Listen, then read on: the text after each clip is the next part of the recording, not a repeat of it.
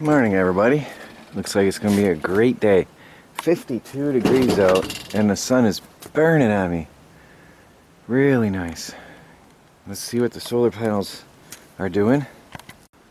There's a slight breeze, but turning at that slow speed won't be doing anything at all. So, what do we got here today? 26 amps, which is 366 watts. And 5 amps on the Renogy. 13.5 volts. The fridge or the freezer is at 14 volts. So I'll turn that on again later for a period and bring that back down. They're looking good as far as power goes today. The greenhouse is bright and sunny. I just opened up the curtains for the first time since it froze. Now we got the fishies going on in here. Got some more water. I want to let it try to warm up better. We got some fish in there. Chris has been caring for them. You can see a few. I'm not sure. 1, 2, 3, 4, 5, 6, 7, 8. I see 8, 9. There's maybe 9, 10 fish. 10. There's one up here. Actually, he doesn't look very good. They're not very active in the cold weather. I don't know if he's alive. Oh yeah, he's moving. Anyway, they're in there. So they got plenty of oxygen and water and place to move now. That's all we got left. People kept asking about the fish. Bedini motor is running. Let me put the ladder back in place here and put the camera on there, and we'll see what the status of that battery is, because we might be able to switch out batteries soon. Okay, let me see if I can get a measurement here. I'm going to go right into the Bedini device itself to check the battery reading. 12.8, what, 12.86? I'm sure you can see it better than I can. 12.86 volts. I'm going to let it run a little bit longer today and bring that up a little higher. I want to see 13 volts or so before I shut that down. And as long as it's still climbing, then it's still taking a charge from the Bedini motor and breaking up the lead sulfate on the plates, the crystals. The lead sulfate crystals are what cause it to not be able to function anymore. So I'll let it keep going. Guys, this is amazing. I've got 50 amps coming into the tiny house on wheels. Crazy, crazy, the highest I've ever seen. I had an overvoltage condition, so I turned on the freezer. I plugged in the freezer. I was getting a beep from the inverter, so I turned on the freezer. Now we're running, I've got my laptop on, and the internet is on. We have some little devices being charged, and Melanie's got the light on in the kitchen, but that's all minimal. And now the freezer. Wow. 50 amps is the most I've ever seen. So I had 20 here and 30 here on the Renogy. Crazy, crazy high power. That's exciting. Wow, guys, we have like sustained 15-mile-an-hour winds. Of course, now that's calming down as I record. We have sustained 15-mile-an-hour winds with gusts up to 20 and 30 miles an hour. That's according to the weather station, and I believe it because it's been pretty breezy here today. Things are slamming all over the place. Oh yeah, yeah, it is. 70 in the greenhouse almost. Pretty nice. I had all the curtains open, so it's warming up. That's good for the fish. And then, well, you probably can't see that. The weather, yeah, it dropped a little bit. It was nearing 60 degrees. It was 58. And it dropped a little bit.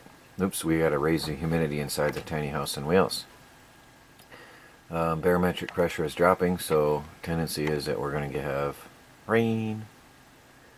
And oops, the wind died down a little bit. Hey everybody, I am working on the magnet motor, the Quanta Magnetics Q3, and I had to find a way to separate these magnets, these super high power needle magnets, with more stability. And I looked on the, I forgot the name of the website, K and something or other, website who sells the magnets, and they showed how they use a magnet separating device made of wood. So I made one. I ran out and took a piece of scrap 2x4, a scrap of flat 1x4, and a scrap 1x2, and a bolt. And I cut a little notch in there. I made myself something like a bread cutter or a paper cutter. And now I can take my magnets and insert it in my magnet cutter. It still takes a lot of strength, an amazing amount of strength, to cut this apart.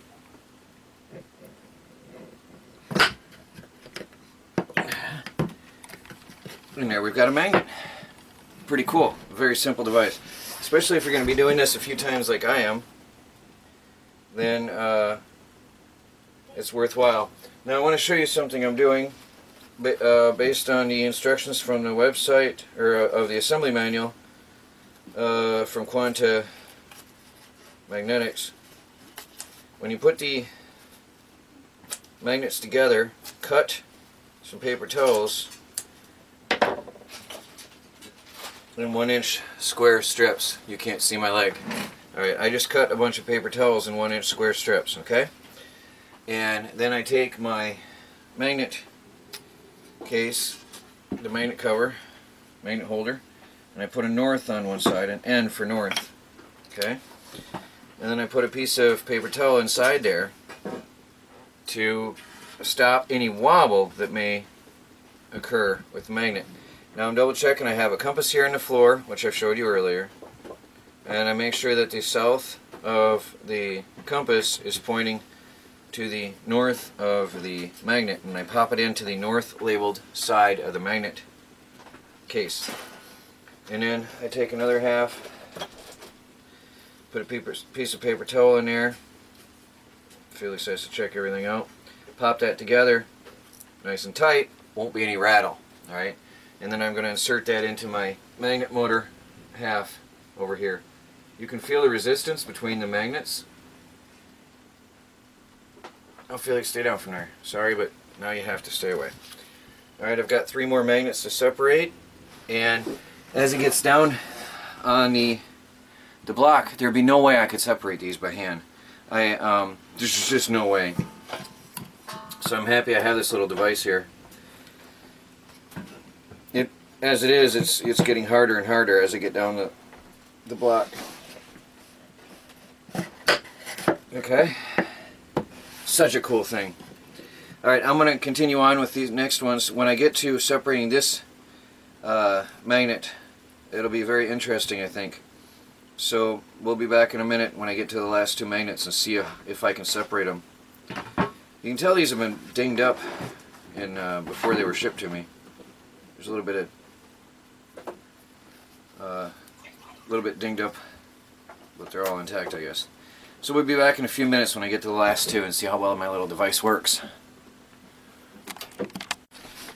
Alright guys, last 2 magnets. Let's see if I can separate these with my magnet separator with ease. Last 2 magnets. It's going to be hard because there's no nothing to hold on to now.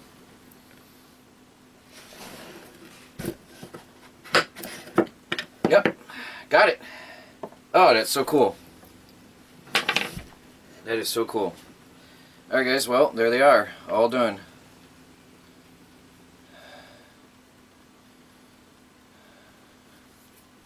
I'm going to put that rotor assembly together.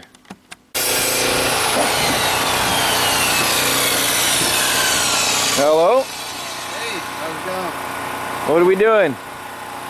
Chopping wood, hold on, shut the generator off.